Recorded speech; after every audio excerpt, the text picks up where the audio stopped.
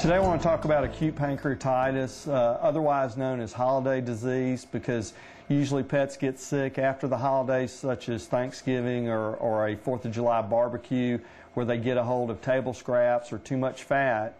And the pancreas is an organ that has your digestive juices that are dumped into the small intestine. When you eat something very high in fat, it causes an overload of those enzymes, which results in vomiting, diarrhea, abdominal pain, and lethargy. Typically, the way we diagnose this disease is through x-rays, blood work, and abdominal ultrasound.